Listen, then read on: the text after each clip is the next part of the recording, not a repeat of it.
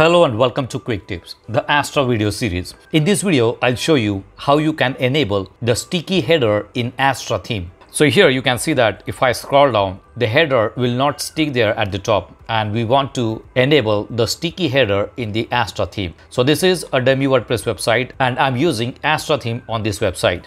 I do have Astra Pro plugin installed on this website, and sticky header is the module in the Astra Pro plugin. So in order to enable the sticky header, you need Astra Pro plugin. Here you can see that I'm on the Astra dashboard and you will see the sticky header module here. It needs to be enabled. If you already have Astra Pro plugin installed, make sure that the sticky header module is enabled. Now let's go to the website and go to customize.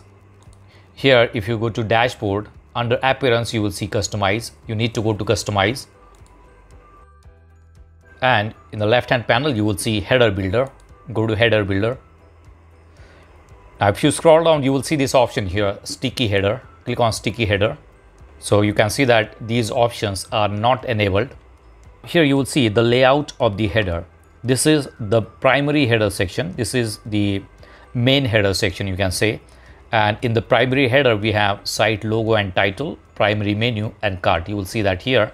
And this section is above header section, and this section is below header section. So you will see these options here, stick above header. That means this section will also be sticky if you enable this option. And this is the option stick below header. This is the below header. If you enable it, this section will also be sticky along with the primary header. So right now I do not have anything in the above header and the below header section. I only have the primary header section here. So I'm going to enable stick primary header.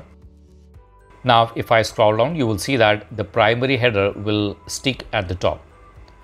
And this option is also enabled, enable shrink effect. So if I scroll down, it will shrink just like this. If you have something in the above header section, you can also make that option sticky at the top. Let's see if I can add button in the header above section. You will see the button here. Okay, now when I scroll down, you will see that this option, the above header, is not sticky. Now I'm going to enable this option. And now if I scroll down, you will see both the sections are sticky. All right, so I'm going to disable this one and disable the stick above header section. Similarly, if you have anything in the below header section, you can make that section sticky. Now the next option is hide when scrolling down. So if I enable this option, hide when scrolling down, and now when I scroll down, you will see that the header is not sticky at the top. However, if I scroll up, you will see the header is sticky. If I scroll down, the header is not sticky. If I scroll up, you will see the header is sticky. So this is how this option works. Now if you want to add different logo for the sticky header, you can enable that option. In many cases, your header may be transparent. When you scroll down, you may want to change the background color of the sticky header, and you may want to use a different logo for the sticky header. So this is the option for the sticky header. You can enable this option and you can select the image for the sticky logo. So I'm going to use this one. Now you will see this is the main logo, and when I scroll down, the logo is changed. So this is how you can use different logo for the sticky header. Here you can set the logo width, and this is the animation, slide animation or fade. So let's see, I'm going to use slide and see how does this work. It's going to slide. Let's use fade.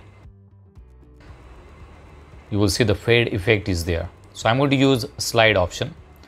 Now here you will see enable on desktop, mobile or desktop plus mobile. So if you want to enable this sticky header only on the desktop, then you can select this option. If you want to enable the sticky header on the desktop as well as on the mobile devices, you can select this option. Now let's see how does this look on the mobile device. So we are on the desktop. Here I'm going to select mobile. So this is how it will look on the mobile device. And if I scroll down, you will see the sticky header is there. You can hide the builder, and this is how it will look. on the mobile device.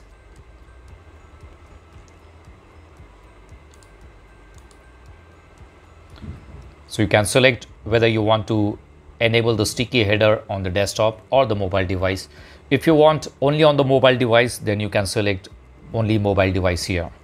Now let's go back to desktop view. Now if you want to change the background color for the sticky header, you can do it from the design section. So right now we are back to the sticky header section, and this is the primary header section. I want to change the background color. Right now it is set to white background. Here you will see the option, click on it, and this is the general settings, and here you will see design. Go to design and you will see the background color. Right now I can change the background color to white. So this is the background color, and here if you scroll down you will see the option for the sticky header. Okay, so you can, this is the main header, and here you will see the background color option for the sticky header. So I can click on it, and let's say I want to change the color for the sticky header. So I'm going to use this one. So this is the primary header color. If I scroll down you will see the sticky header with different color. So you can change the logo for the sticky header, as well as you can change the color settings for the sticky header.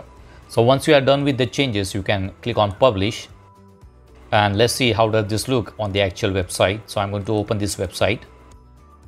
So this is the primary header. I'm going to scroll down and you will see the sticky header is there. We have changed the color and we have changed the logo for the sticky header.